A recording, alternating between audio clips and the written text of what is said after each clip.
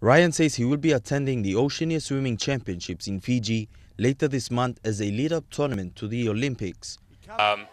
It's very tough, but yeah, I feel positive. We've got Oceania Championships in a little over 2 weeks over in Fiji, so that'll be a good indication for where things are at. And then after that, it's game time for Rio. He says preparations are on par, even though it has been difficult over the past few months. The Olympic Games, things are coming along really well.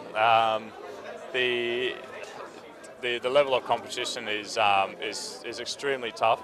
So I'll be going there and giving it all my best in that heat swim that I get.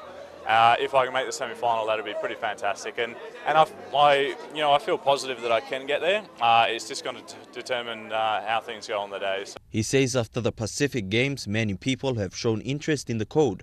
After the Olympics, Pini plans to come back to train and develop young swimmers. The privilege this morning talking to some of the new swimmers, they wanted to know how they could improve their strokes. So I took a bit of time out and just gave them a few pointers. So and that's so helpful for me that I can give back. So once I'm done competing at Olympics, then I'll be back home and be able to give a lot more back into the sport and hopefully bring up the next generation of swimmers.